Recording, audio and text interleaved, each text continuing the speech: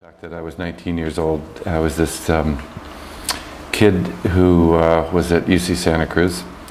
I had just gone through a very tumultuous period in my own life. I had dropped out of university and actually came close to successfully suiciding.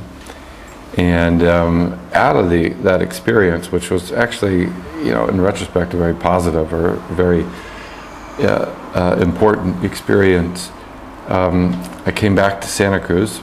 I met Gregory Bateson the first day back. I met John Grinder, who was teaching a course called The Political Economy of the United States, whereby he was... Was that a long course? Well, it was long enough for him to radically espouse the overthrow of the United States government by whatever means necessary. So maybe a different developmental phase of John's life. So it didn't quite work, of course. Not yet, yeah. And Grinder and Bandler had just gotten together and had written this book, Structure Magic. And Gregory Bateson, who lived on the same property as Bandler and Grinder, sent them out to Erickson, said, if you guys really want to know about patterns of communication, he's the man. So when they came back, it just really touched me in this unforgettable way, that what this guy was up to, it reached in it and just opened something inside of me that was like a fire got lit. And as I was mentioning earlier, I had this feeling, this is why I'm here. And so I got to go out about 2 months later when John and Richard returned, and that was the beginning of a period of over 5 years. And I'd usually go out on quarter breaks, because I was in universities during that whole time. I was in undergraduate at Santa Cruz and I did 6 years of graduate study at Stanford. So on my quarter breaks, I would go out and spend anywhere from 2 to 3 to 10 days with him. At a time? At a time, right. And it was a wonderful experience. I mean, there's certainly not a week that goes by without me being grateful for something that I learned there. Well, actually I did this process of detransidentification, which is something that we were really just interested in all sorts of interesting far-out experiences and trying to experience and understand all the range of possibilities in hypnosis. And I think it was Grinder who came across this series of articles in some of the hypnosis journals about subjects learning to go into deep trance and become a famous artist in a deep trance like Rembrandt, and then showing that their artistic capacity was significantly improved by doing that. And so we thought, that's interesting. And as a 19-year-old, I was interested in getting out of myself in every way possible. So we decided to do the experiment using me as a subject and me doing a deep trance identification with Erickson. And it was a really very, very profound experience. I mean, in terms of learning hypnosis, the two things that happened when I went into trance and tapped into Erickson, or at least whatever my unconscious understanding was that when I opened my eyes, everything was quiet. And it was a very different experience than I had assumed that Erickson, because you read all these incredibly clever strategies, that his mind must have been buzzing a mile a minute with all sorts of manipulation. But what I experienced in that was everything was quiet. And then secondly, when I looked around, everybody was already in a trance. And that has been one of the most important experiences, that it wasn't that I had to put them into trance.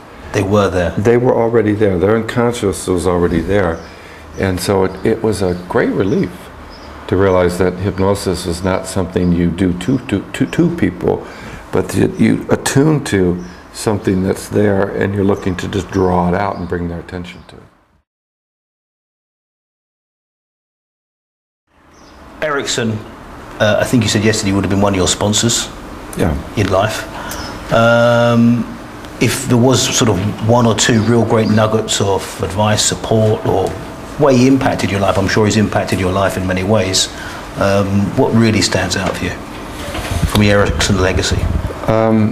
You know, there's about 15 years ago, Jeff Zeig and Steve Langton, two other major students, we had lunch with Ernie Rossi, another major student, and Ernie was writing this keynote address, and he asked us each to write down what we considered the three most important principles or ideas in Erickson's legacy. And all three of us wrote down utilization, and I can't remember what Jeff and Steve wrote down, but the number one thing that I wrote down was life is to be enjoyed. And you know, it's really a message that I got from him on such a deep level. And by that, I don't think he meant that you're just telling jokes all day and living it at a surface level, but the sense that we've got this little opportunity, and the meter's running, and we could waste it all worrying or trying to be something we're not. And then at the end of our life, we look back and realized, what was the point? So I knew him when he was an old man. He had suffered tremendously. He was in absolute pain every day. He usually had to do 4 or 5 hours of hypnotic pain control. And yet this was a guy who, in a very deep, real way, enjoyed life. For example, one afternoon, I used to stay in his office guest house, which was right next to his house. It was around dinner time, and I was coming in through the backyard to bring Mrs. Erickson something. And Erickson, who, as I said, enjoyed the color purple, because the only color he could see, was sitting in the kitchen with a purple athletic jumpsuit, and he was chopping vegetables for the family dinner. And he looked up and he said, in his sort of typical way, with this little glimmer in his eye, I'm doing my workout. And I looked quizzically, as I often did, and I recognized that in his frail state, this was the most workout that he could do. Yeah. But he was totally into it, and then he looked with this big smile and he said, I always enjoy discovering what I can do and take great satisfaction in that. Joseph Campbell, as many people know, was this American mythologist, died, about 5 years ago.